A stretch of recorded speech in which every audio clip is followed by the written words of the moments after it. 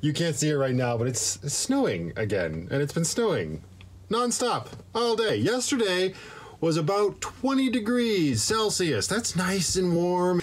Anyways, it's time to start making the van look really pretty and covering up all the nasty insulation. I also wanted to point out, I will go back here and show you in a minute. Unfortunately, there's not a lot of light coming through. I've tinted all the windows and I removed the rear cargo light. So I think this is all the light we can get. Nothing. First, what has to get done is we have to install some studs because I want to be as smart as I can to reinforce the van for when I start mounting stuff to the walls. And also, I'm going to bring you back here. Hang on, I got to take off my messy shoes because we're in my house now. There we go. That's not so bad. So you're back with this nightmare. But that's because what I did was add essentially a second layer of insulation. So far, just on the walls, on the side walls. The roof still has nothing. If all goes according to plan for what I want to do, this I'm going to cover with just a 1/2 inch of the Pink Panther foam Ular insulation boards. The walls are about between R10 and R11, depending on which side you kind of look at, because I just wanted to use up all the scraps. I didn't want to throw anything out. So you can see, like, this is the second layer, and this is like, this is a piece, this is a piece, that's one piece. Where is it? Oh, it's not in here right now. But I attached this second layer with Gorilla Glue spray adhesive. I couldn't find the 3M stuff at Home Depot, so I just grabbed a bottle of the Gorilla Glue, and it worked like a hot damn. Because I did the first layer with spray foam, right? And it was, I'm so quick to want to say it was a nightmare. It wasn't a nightmare, but it took a lot longer, and it's messy. It gets, as soon as you get a little bit on you, it is sticky and very hard to get off. I've still got stuff solidified to my nails. It's crazy. The benefit of using the spray foam is I've created an insulated layer between the metal of the van and the foam board, right? So that's a huge plus, I'm sure. But that spray adhesive was so easy to work with, and it's so quick to set. I could have had all of these insulation boards up in one day, guaranteed, but it wouldn't have been as insulated, I don't think. We'll never know. But the spray adhesive is super easy to work with. That's how all these boards went up. I did them all yesterday. Highly recommend that. And if I was to do it again, I would probably just use the spray adhesive, stick them to the walls, and then just seal around the outside with spray foam. We'll keep that in the memory banks for next time. I'm gonna take down these few boards that I had pressed up. The reason that I had these ones anchored is the polysio board is not very flexible, unlike the GPS board. This stuff's super flexible. So even with the spray adhesive, these guys kept kind of popping off, so they've been up all night with these boards, putting pressure on them. So we're gonna take all that off, make sure that's all fine, and then start measuring some studs. This is one of the boards that I'll be using for my studs. This is just leftover scrap from the hardwood subfloor that Chris and I installed. That's rock solid. That's not coming off. That's awesome. I believe this is 4. Yeah, so these are 1x4 pine boards. I've already got one up. I did it yesterday just to see. Now I used self-drilling screws to put it in. You can see it's not pretty. One of the first things I realized, and it was I had read it previously, and then my experience just solidified what they had told me, is that you're going to run into problems when you're attaching studs to the van walls. Nothing scientific, nothing's proper. There's no holes. None of these screws went into any sort of holes or gaps like this. I have this mounted on a spot like this, where it's thick, right? But you can see there was an error. That's not actually a screw. That was just a hole left over from a screw because that bad boy went in there and then just spun and spun and spun in the metal. So it's, what's it called? I want to say hit and miss, but I don't know if that's actually the expression I'm looking for. But anyways, this was my tester. It went up, but here's the other thing too. One of the big things I hear with van life when they start building is that people don't take into consideration the fact that all of the fixtures that you install in your van have to basically be earthquake proof, because your van is always in motion unless you're just not driving anywhere. And all of the vibrations from driving are gonna eventually cause you a lot of problems down the line. So I'll show you when I get to the next stud, but what I've done is not only are there bolts here, and this is believe me, this is on there solid. I have it on hand, so why not? I also hit this stud, and I will hit every other stud with that heavy-duty construction adhesive, because why not? These don't need to come off. They are my anchor points. They need to be on there as solid as possible, and I think that's probably my best bet. So that's what we're doing. Let's get to it.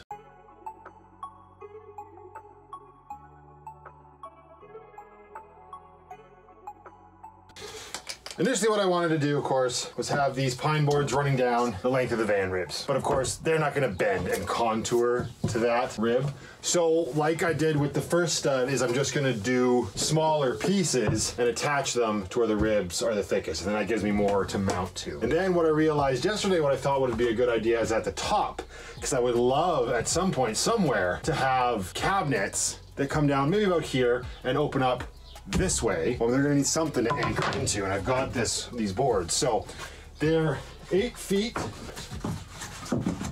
This guy will fit almost perfectly right there. So I think that's what I'm gonna do. I'm gonna give it a quick second thought just to make sure this is what I wanna do. So I'm going a little bit more tutorial on this one. I'm not really sure why. Maybe so if it all falls apart of me, I can go back and figure out what the hell I did wrong. This is the construction adhesive I'm gonna be using, PL Premium Max. So I'm gonna hit all of these areas where this board will touch, hold it up there for 5 minutes or so, and then we are screwing in these 10 by 1.5 self-drilling screws using the good old impact driver. And self-drilling screws and an impact driver make everything so easy. Although you will notice, maybe you won't be able to see it on camera, when you start putting the screws in, they tend to start pushing the board out because the sheet metal of the van is quite hard to get through. So yeah, let's see how this goes. I say that a lot. Let's see how this goes.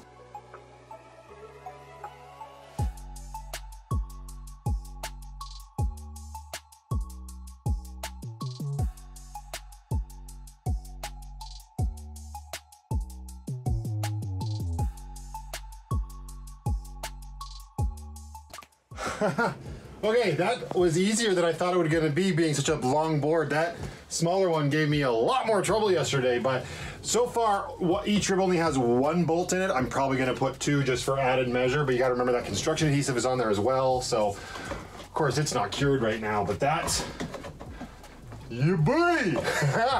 That is solid. This is not scientific. This is very much Matt's DIY, or DIY. Do yourself it.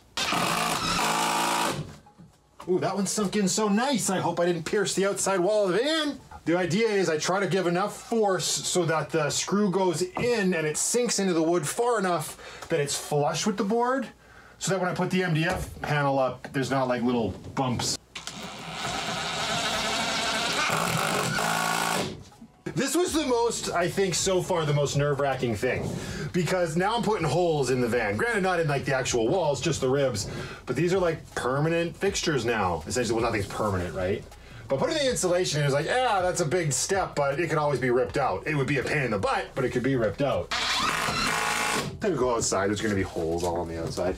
There shouldn't be, these are 1.5 inch screws. The stud is 1 inch, and there's way more than just a 1/2 inch of rib here. So if my calculations are correct, there shouldn't be any holes in my ship. Stop blowing holes in my ship! Name that movie. It's pretty easy. Give it the test. There's not a lot of places to grab it here. That's pretty freaking solid, man.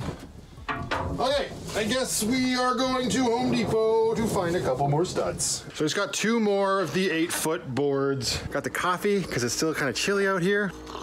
And I think it's this drastic change in weather that's giving me the worst headache of all time. That's a little dramatic. It's not that bad. Let's cut some studs.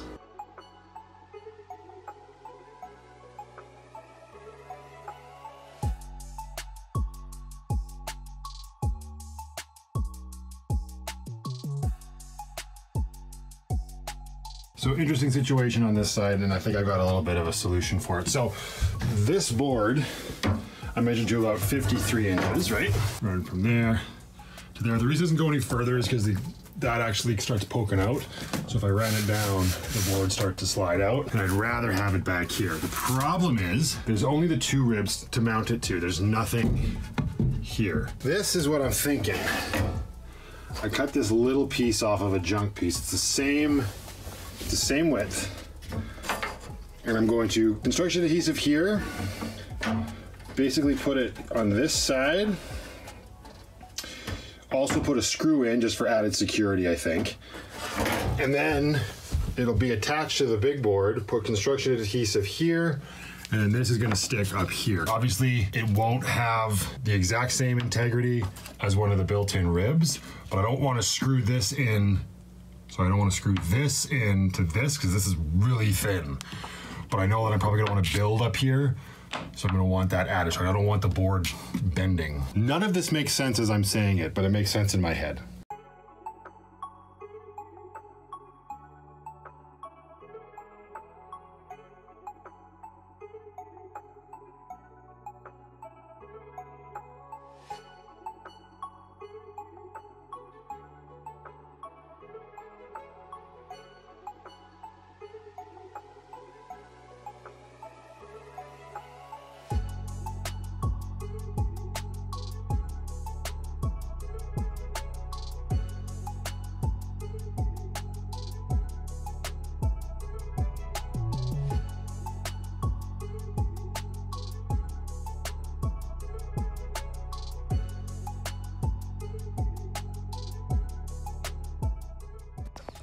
I only got 10% left on my battery. I don't know if it's gonna last through all this little outro for today, but we'll see. So I've just been sitting here, planning stuff out, measuring beds, measuring kitchen area. It's really exciting, actually. Just taking a minute, hanging out with my Mr. Buddy. This will not be the primary heater. Eventually we'll have a better, safer one for an enclosed space. Because right now, but he's doing a great job keeping me warm whilst we build. So yeah, this is awesome. I got this side, I got a row of studs done up here. That side's pretty much done except for right back there on that angled, on that angled rib. I'm gonna have to put something, a little piece of the stud wood, just so that the wall at the farthest back side of the van has something to kind of grab onto once we get there. And then this side, yeah, just did the top row, and I'm gonna call that a day for today. It's chilly and I'm hungry, so we'll finish this all up probably tomorrow. Welcome to day 2 of the studs. I already installed more, and I'm debating on whether or not to add a essentially 3rd row. Come on into the house and check it out. Hey, there's that screw I lost yesterday. Okay, so not so bad, right? Again, I will stress, not pretty at all, but will be completely covered up with the wall panel, of course, as all this other nonsense will. So you can see I still need to put a couple last ones in here and here. These 2 insulation panels are actually too close together for me to get it in. You can see I cut that out here. Super simple. Utility knife does a real quick job of that. And then the other thing I'm debating about is whether or not I need studs down here on this bottom section, because if the wall panels come all the way down and have that much distance of not being attached, they're gonna be quite floppy at the bottom. So I might do that because I got plenty of this. Oh wait, you want to see here? Let's create. There you go. Let's wait a second. Get that in focus. Thumbnail. Wait, is it thumbnail? All right, that's pretty much it for this one, right? It was super simple to do this. Construction adhesive, screws, everything is up, and I can reef on all of this. Wouldn't it be funny if I did this and it's popped off right now? That noise you're hearing, that's just this rubbing against the insulation board. So yeah, once I get the last few put on, I think we're at wall panels. I'm gonna leave this alone for a while. I'm still debating on what to do. I know I still want to put another layer of insulation, but then I don't know if I want to just be drilling the panel through insulation into the metal ribs. So I'm trying to find some thinner studs. I'm really worried about all of this stuff just falling apart on me, which is probably a good thing. The more you take your time and think about it and slow down and do a good job as opposed to a rush job, the end result will be better. I'll always have the fear that it's going to fall apart though. But anyways, until the next one, guys, just be happy, be creative, be yourselves, and be positive. I'll see you next time.